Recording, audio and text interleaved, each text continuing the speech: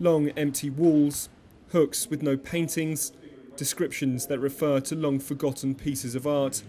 Welcome to Ramoma, formerly East Africa's premier modern art gallery, a victim of the economic downturn and a sign that Kenya's art scene is suffering. It shut at the end of last year. This is its final exhibit. We don't have good places where we can show our artworks as artists, and I think it was the only best place for the artists in East Africa where you could show your work, and free, of course. Michael Soy's art is sold all over the world. His pieces document Kenya's political struggles, with politicians portrayed by cats as symbols of selfishness and pigs as symbols of greed.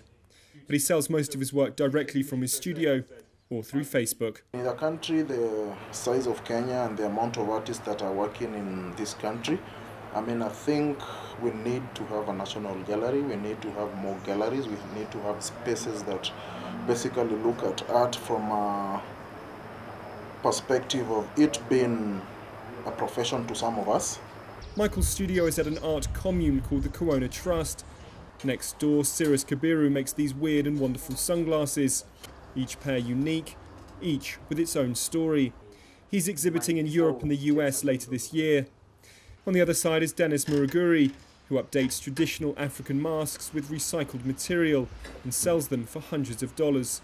Both success stories, but if it wasn't for the space they're given here, few would see their work in Nairobi.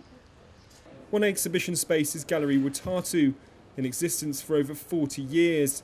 It is where East Africa's premier artists show their work, but it's difficult for a new artist to exhibit here. If you're a younger person and you are starting, I would say it's tough. You really have to work hard. You really have to be exceptionally talented to be able to come above the parapet.